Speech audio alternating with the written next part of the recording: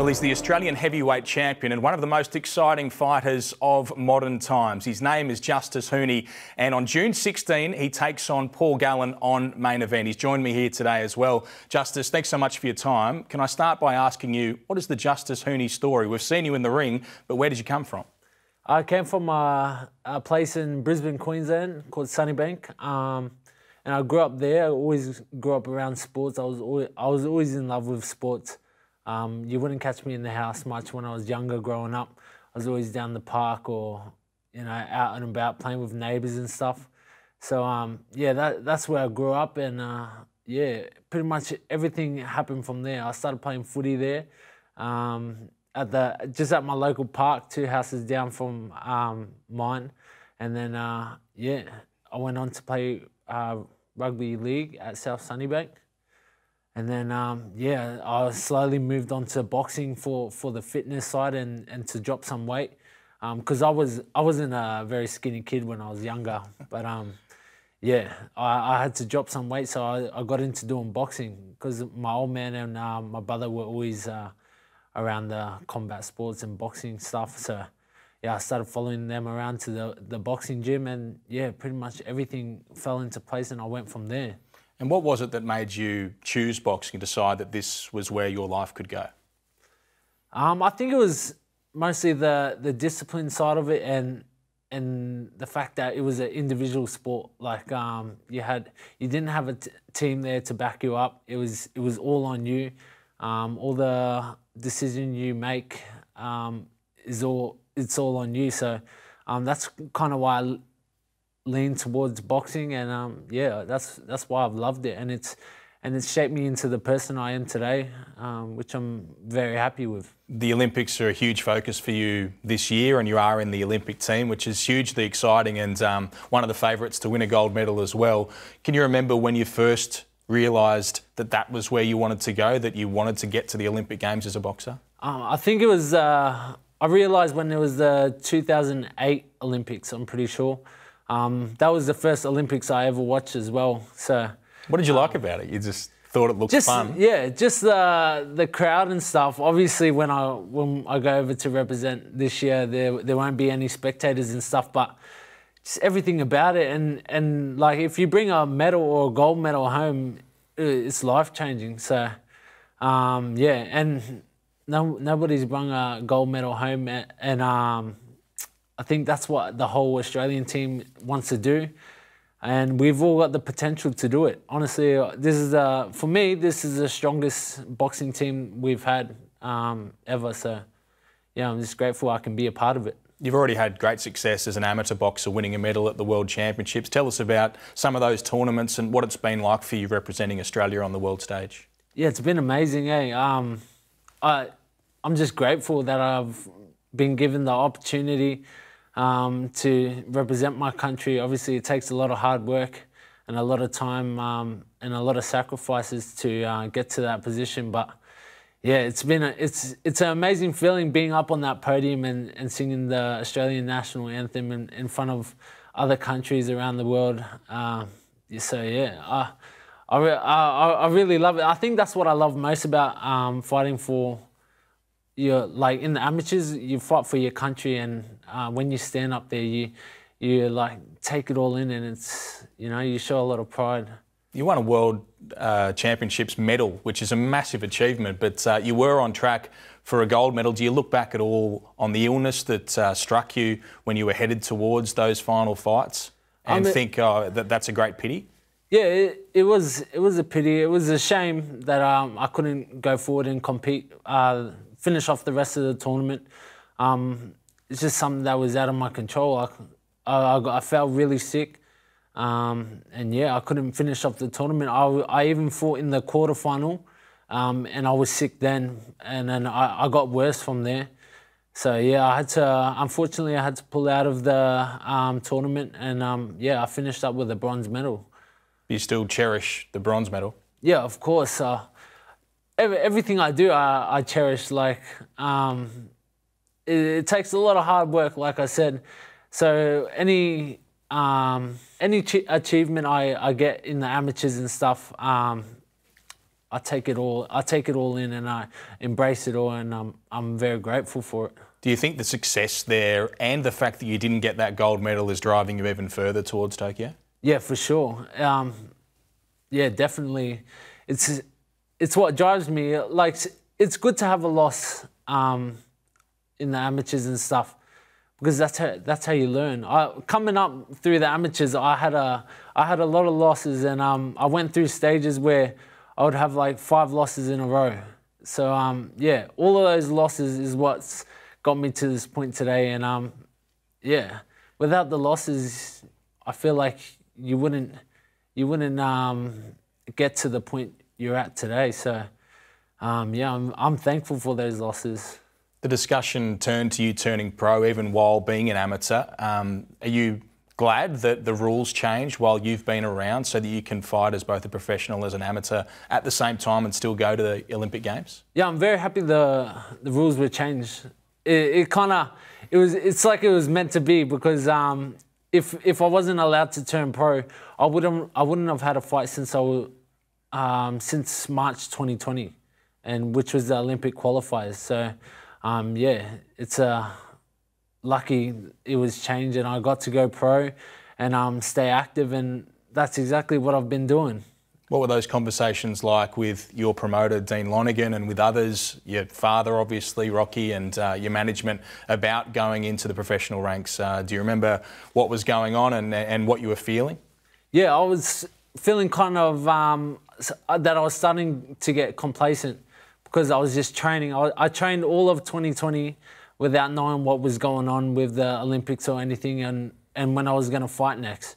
So when we had the meeting with Dean Lonergan and saying we're going to turn pro and we're going to make some big moves, I was very happy with it, because coming into the sport, like, all I've ever wanted was to leave my name behind and leave a legacy behind. So yeah, when Dean Lonergan set the contract out and we went over everything, and he said we were going to make some big moves, I was very happy with it, because that's all I've ever wanted to do coming into the sport.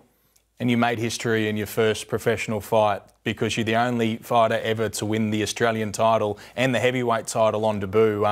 When that conversation was had and they said you can fight for the title in your first ever professional fight, did you think, oh, maybe we should wait on that, or do you know that that was where you wanted to go? No, I felt like I was ready. Obviously, because I know Fanger, who I fought, Django, I know him very well, and I knew I could pull it off and I could get the win. And yeah, like you said, to win an Australian title on debut, it's crazy. It's never been done before, and to be the first person to do it, it's a blessing, and I'm just grateful that I was given the opportunity to do it, and I got to do it in front of a home crowd. So yeah, amazing atmosphere, amazing way to come into the professional ranks as well. Did you have nerves coming out into your first professional fight? A lot of people do when they're making their debut, but they're usually fighting against a journeyman on an obscure show on an undercard. But you were the main event, live on television and fighting for the title. Yeah, definitely. I definitely had nerves. It was all starting to hit me. Just before I was about to walk out, I was thinking to myself, I'm actually making my professional debut here, like. But I think soon as I walked out and I seen all my family and friends there, it made me feel more at home. And yeah, once the first bell rung, I was in my comfort zone. I was ready to go. But yeah, I definitely had nerves going into that fight. I have nerves going into every fight, to be honest. But yeah, it's like soon as that bell rings, there's a switch in me that switches, and yeah, I just go to work. When you have those nerves, are there any doubts in there, or is it just a little bit of apprehension about what's going on? Nah, there's no doubt. The way I look at it is that I've done all the hard work, and it's just time to do the fun part. It's just, I think what you're thinking about is just like making sure everything goes the way you want it to, and the way you visioned it to go. So yeah, but once you're in there and once the bell rings, it's like, oh, we're in the moment now. It's time to switch on, like do everything that you've been thinking about, and yeah, it goes on from there. How do you look back on the fight with Django Opalou? Were you happy with your performance overall? Yeah, obviously my debut, my first professional fight, I was very happy with it. I was glad I got the stoppage, and I was happy it went the 7 rounds because I think a lot of people were doubting me making the transition coming from the amateurs, moving into the pros, and especially into a 10-rounder. So I pretty much just showed that I could go the long rounds if it did go the long rounds. It seems like you're really conscious of making history, of establishing your name in the books for having achieved certain things. You managed to do that in your first professional fight. That must give you a great sense of pride. Yeah, it gives me heaps of pride to know that I'm doing everything that I've dreamed of doing. And yeah, to finally be in this position I am today, it's like I said, it's a dream come true, and it's taken a lot of hard work and a lot of time. But yeah, it's all worth it at the end of the day. Your second fight was against Arsene Fosso, who was also undefeated, had a really good amateur record as well, and was known as a big puncher. What was this fight like? This fight, I felt like I stepped it up again. I started to use my angles a lot more. I was working the uppercuts really well, as you can see in there, and just working the body more. I know, like when you work the body, it really tires them out, especially doing the longer rounds. It starts to take a toll on you, taking all those body shots. And it's pretty much the same as we've seen in my recent fight against Christian Zoy. It takes it out of you. So yeah, definitely my body work is what I take out of all of these pro fights, because taking those big shots to the body, you're not going to be able to like do it 10 rounds straight, you know, like without getting tired. So. When you're looking at this vision, what are the strengths of Justis Huni, the heavyweight boxer? Just speed, footwork, and yeah, making sure I'm always moving. I'm always giving them different angles, so I'm not just standing there in front of them. So yeah. How much of this is instinct, and how much of it is specific tactics that you've been trying to employ? I think. Like when you're in there, the fight can go any way. So like, most of it is just what's in front of me. I like to box what's in front of me, because you can go off someone's past fights and everything, but it's always different when you get in the ring. So I like to just, obviously the stuff I work on in the gym, I like to put it in there, but you got to be cautious, because you know, that they could be bringing something new, something different. So yeah, most of it is like off what you do in training, and then the rest of it is off instinct.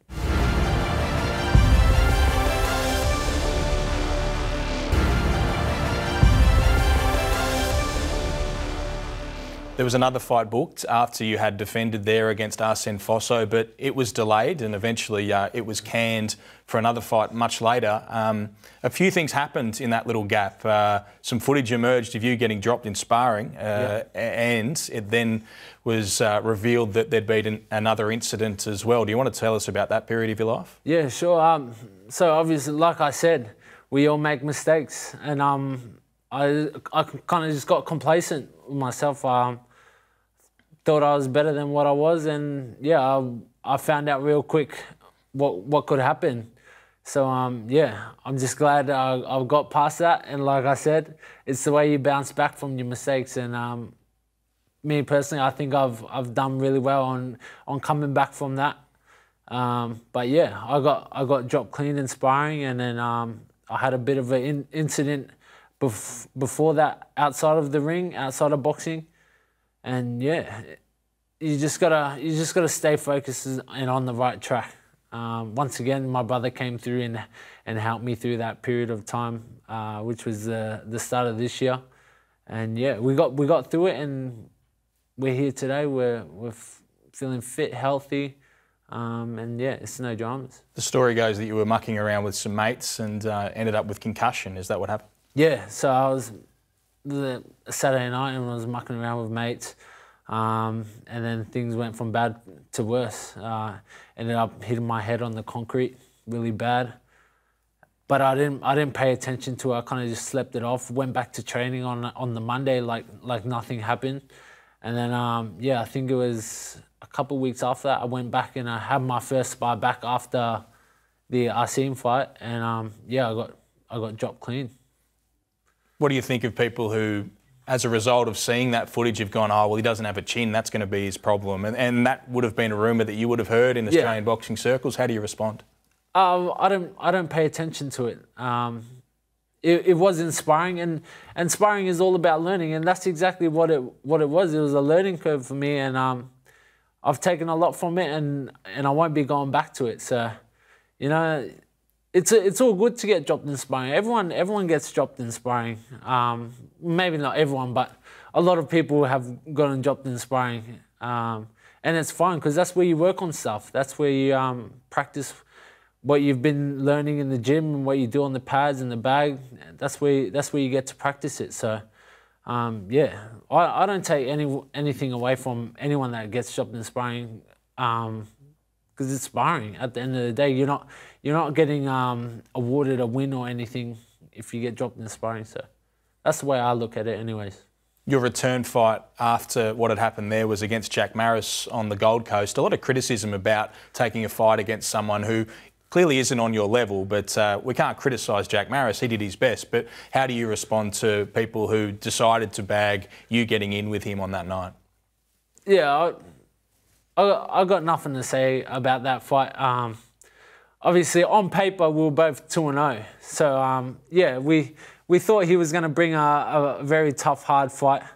And he said he was going to bring his A game. He said he could beat me over 6 rounds. We offered the 10 round and for the Australian title, but he said he could beat me over the 6 rounds. But yeah, I guess it is what it is at the end of the day, and we just got to keep moving forward from it. You won this fight very early. Do you get anything out of a fight like that, out of essentially taking someone out so quickly?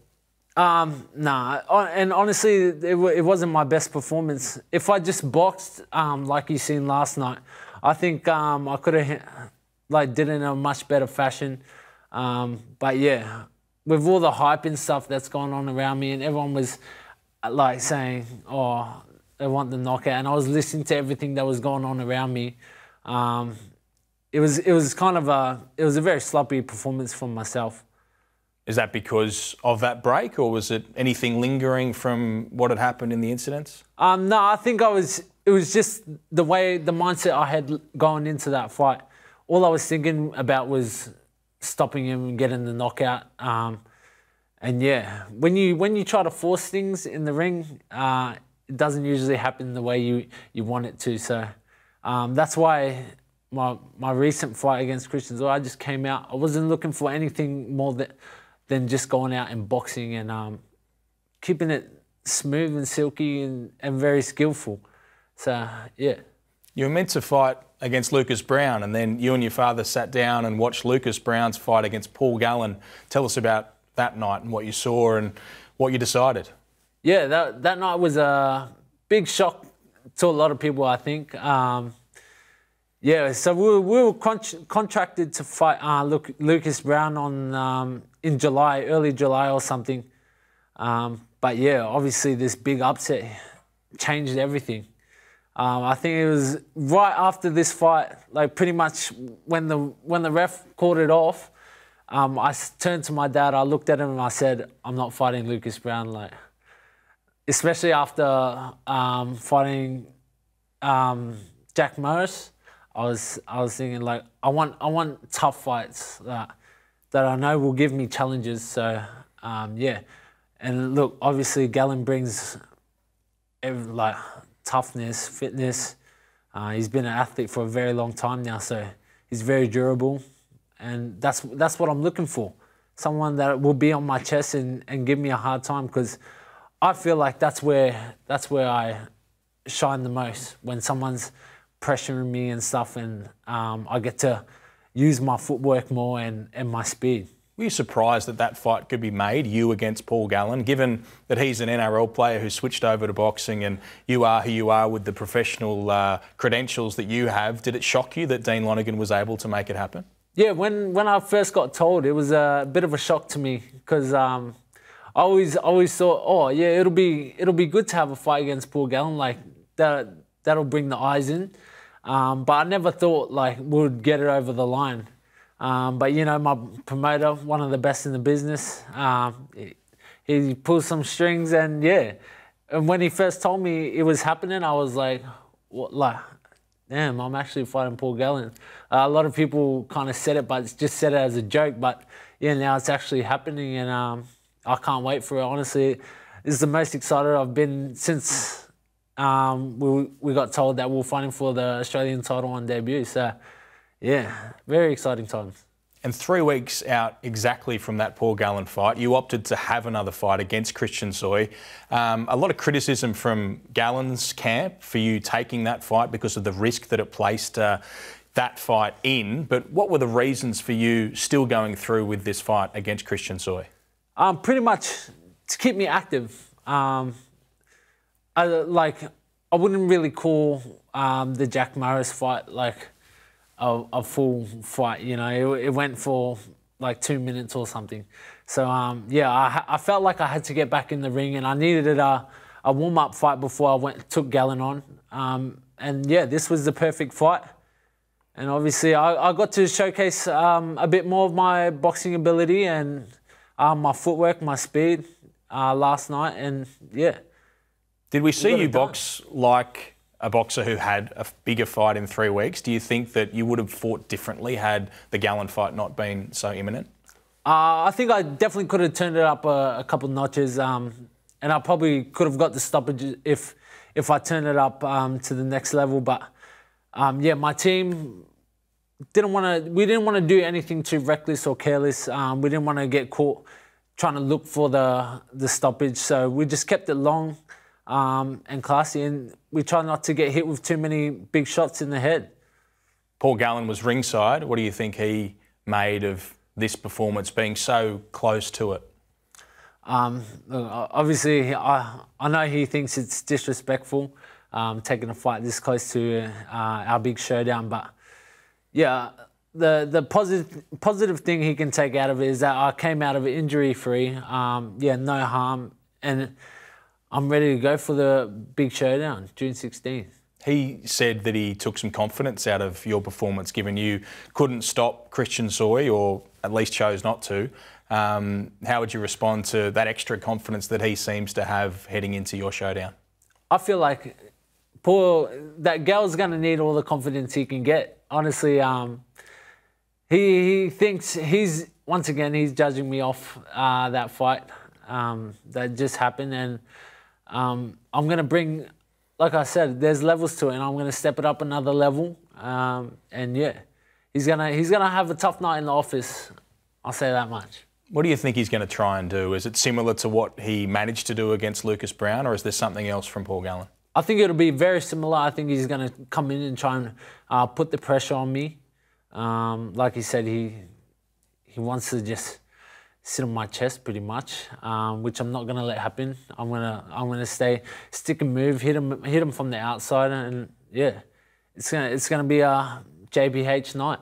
And are we going to see 100% of Justis Huni this time around? You still have the Olympics to look forward to this year. Are you saving anything for that, or do you go straight into this fight and show us it all? No, I'm going in with no other thought but just taking on Gallen and getting the job done. So I'm not thinking about anything else. Right now I'm just thinking about the Gallen fight and, yeah, getting the job done.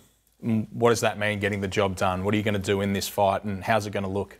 Pretty much the same, but just take it up a couple of levels and pick up my work rate. And how do you think it finishes?